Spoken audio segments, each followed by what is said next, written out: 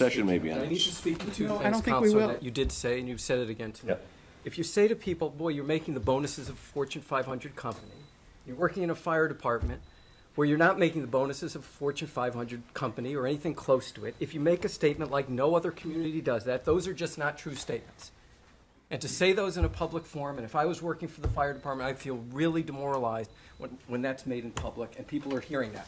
People are not making Fortune 500 bonuses. Also, let me finish. If you're going to make statements about comparative communities, do your homework all the way. Don't just do half the homework. Do the work to say which are the communities that do comparable services, comparable size, comparable number of calls. That's what these guys did. They then went ahead and did that. So they told you right there.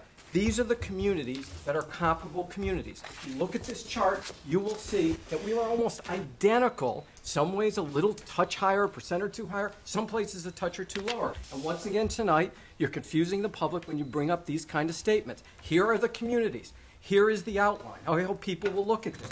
And I hope that in the future, that you, and I applaud you that you're going through this with a fine-tooth comb, but I hope before you make statements in public, you go to a department head, you have enough trust in that, go to them, ask them the questions, get the material, and then if you're not satisfied in public, then make those statements. But on this one, Gene, Counselor, I respectfully say that you have gone over the line, you've demoralized the department, and I think it's been unfair statements. That was addressed to the Councilor Tacy. He has the right to respond. Councilor Forts, did you have your hand up? Did I see your hand up? It is not my intention to demoralize anyone. All right. It is my intention to look at the revenue streams, period. That's all it's about, is the revenue stream, is how we are spending the money, period. Receipts reserved for appropriation, when you told me I was nuts for parking, I was right on, I was spot on. This money can be used for any lawful municipal expense. That's why it's receipts reserved for appropriation. It is not an enterprise fund. Can I address that, So, Spector? I'm not through yet. So, if this money can be used for any lawful municipal expense, then we need to look at it. And if you, and you said it before too, that the council doesn't have, the council shouldn't be looking at this stuff. You said that on the radio, on the Chris Collins show. I listened to you.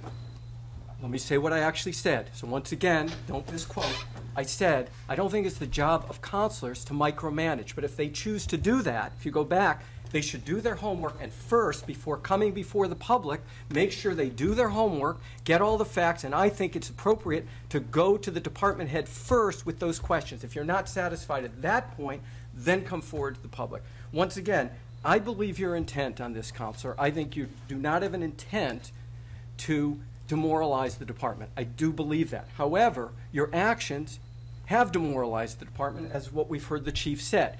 Because when you make statements like members of a department are getting the bonuses of a Fortune 500 company, when you make a statement like no other community has this kind of stipend, that, whether it was your intent or not to do that, and I believe it was not, the action and the statements have a different result than what your initial intention was.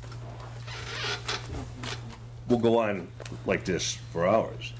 Different departments, different fire departments all over the Commonwealth do things differently. They do things, they put money away in different ways. They have enterprise funds for ambulances.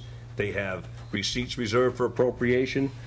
Some don't have any. Some just take every penny that comes into the ambulance billing and goes right into the general fund and is distributed from there, period. So, economic models. We are falling apart. We need to look at our revenue streams, period.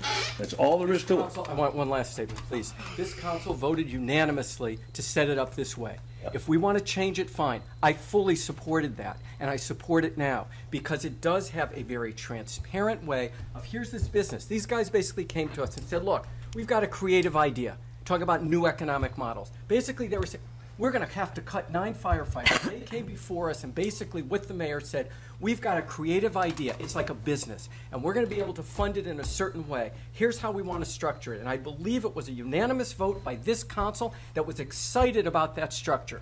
I fully support, if you want to go back and look at a way of structuring it differently, I will support you. But to make statements like no other community does this, or these guys get bonuses like Fortune 500, that's over the top.